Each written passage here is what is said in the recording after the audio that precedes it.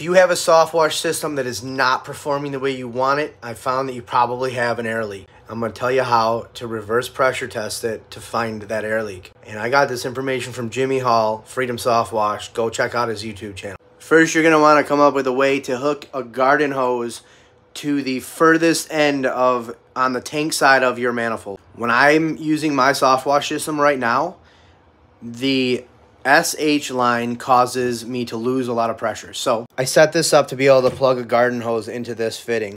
Plug the other end of that garden hose into your house and turn on the water. That pressurizes the system, and wherever that air leak is, you're going to see a small drop of water or a large drop of water. So in my case, I found that this was leaking here and this was leaking here. Now I know where the leaks are. I can fix the leaks, which I'm going to do another day because I spent all day trying to figure this out. Then re-pressure test it.